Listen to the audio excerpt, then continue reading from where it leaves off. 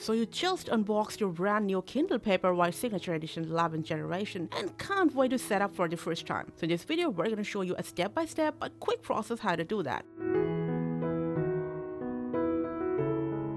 Now first press on this power button and wake up your Kindle screen. Wait patiently for a while when you see the boy under the tree. When you get to this language section, select your language. Press next. And select your region. Wait for a while for the next part.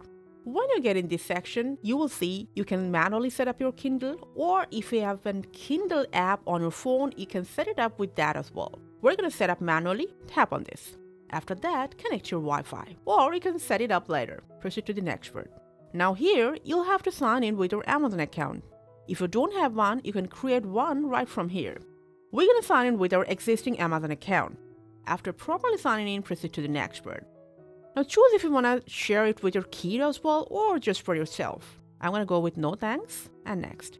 For now, I'm going to go with no thanks. And that's it, your Kindle is set up. You can just go ahead, explore this section and see what functions you can perform with your Kindle. This is your home screen. You can now just go ahead, download or buy your favorite book right away. So that's how easily and quickly you can set up your Kindle Paperwhite Signature Edition. Happy reading. Thanks for watching.